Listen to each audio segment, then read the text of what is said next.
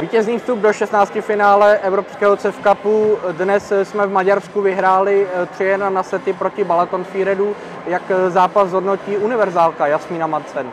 Well, we started a bit loose. We were maybe watching a bit how they play, but in the next set, like in the second set, we didn't do that much mistakes as in the first set, so we won 3-1 and it's perfect. Co se tam stalo právě v tom prvním setu, který byl kompletně v režii domácích?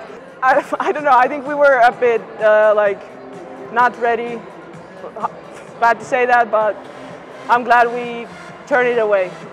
Jak moc důležitý byl ten třetí set, který jsme vlastně celý vedli, pak ale soupeř dotahoval a mohlo to vypadat, že i on by jej vyhrál. It was super important that we won that set because 3-1 is much better than 3-2, so it's nicer to end it faster. So I think it was important to like have the mental game and win the set to us.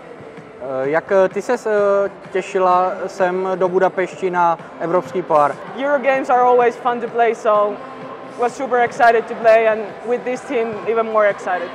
It's nice. I like the team, I like the city, and yeah, no complaints. Jak ty zatím hodnotíš českou extraligu? Hráli jsme již téměř se všemi soupeři.